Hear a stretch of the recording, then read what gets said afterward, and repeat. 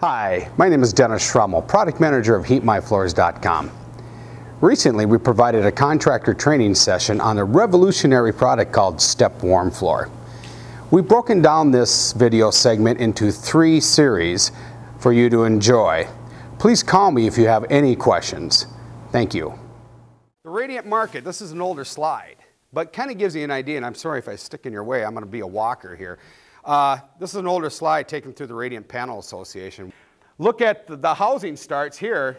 Obviously, they're probably down in this range now, as we all can contest to, right? But the hydronic really rules the market with radiant floor heating.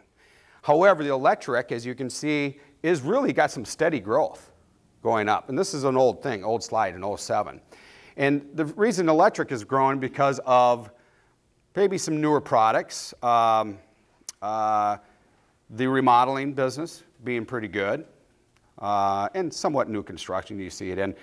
But one thing is that, you know, I think some of the electricians in the crowd could probably agree that, didn't you guys own the radiant market 20 years ago?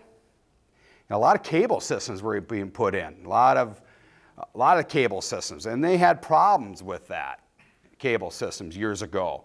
And lo and behold, there came Wurzbo. I mean, they were around for many years, now Uponor, and they've really taken over the market. So the HVAC contractor has the market for hydronic and radiant floor heating.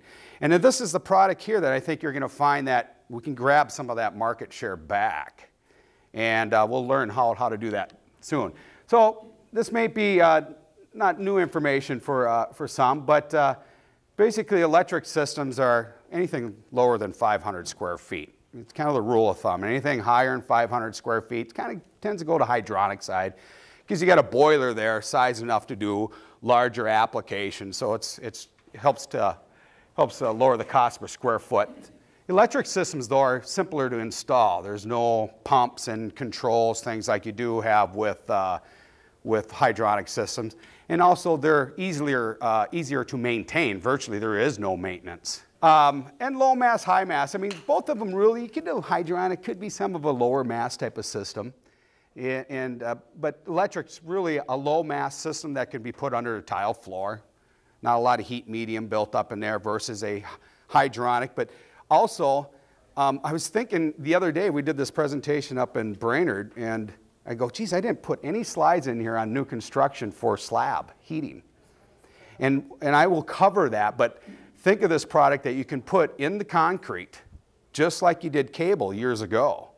So we can handle those high mass systems. And that's what we're trying to do in this market, is find us new construction, high mass, new construction, put it right in the concrete. And I'll kind of give you a little snippet of that here as we get into the commercial installations. Comfort. Basically, we got to have comfort. That's the selling thing for customers. People are wanting comfort. And if you look at radiant floor heating, if you're kind of new to it and you understand people are looking for that. And we want to control that the rate that the heat is lost from the body.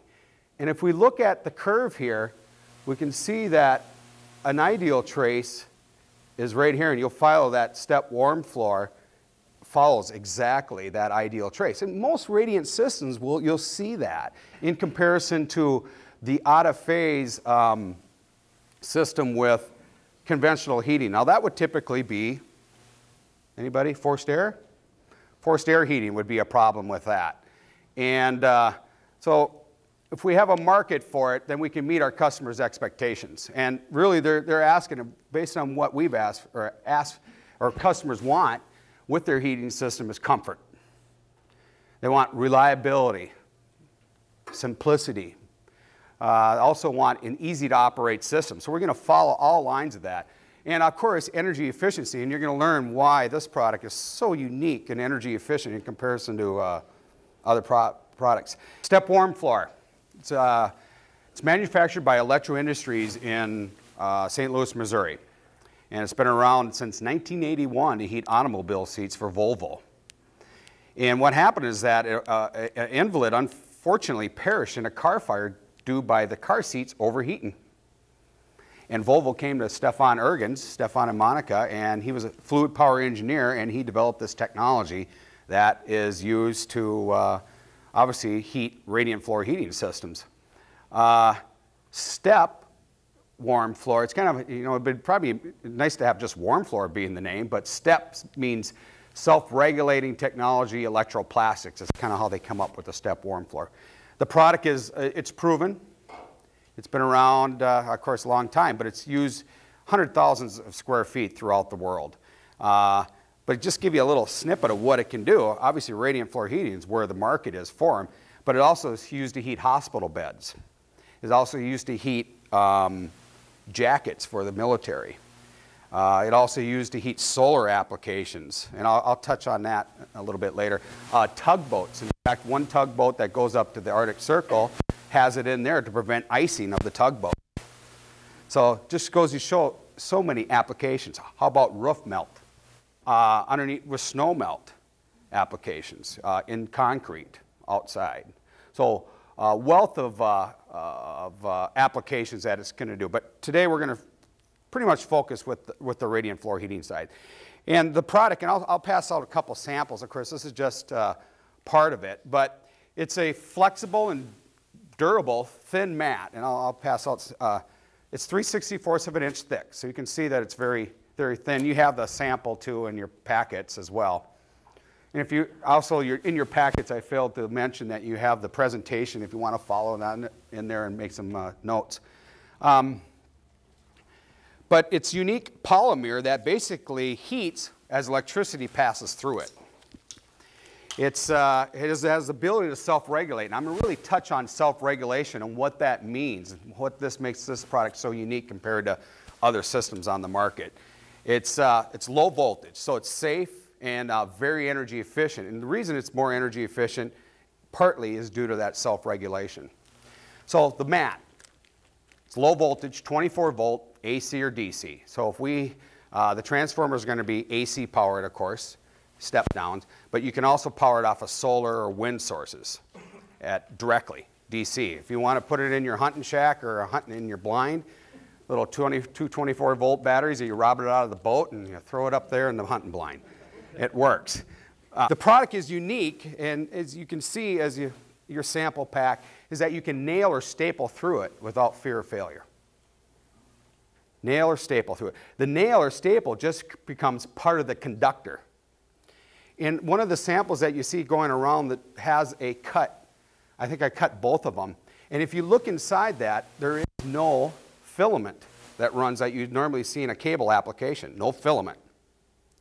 No filament, no worry about overheating and failure. Self-regulating, I'm going to touch on this. We're going to skip this one here. No recorded failures of the element.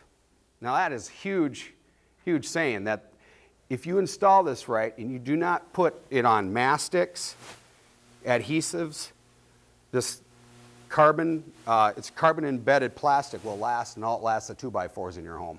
They don't know how long it's going to last. They put a good warranty on it, but carbon, as some of you may know, will last practically forever.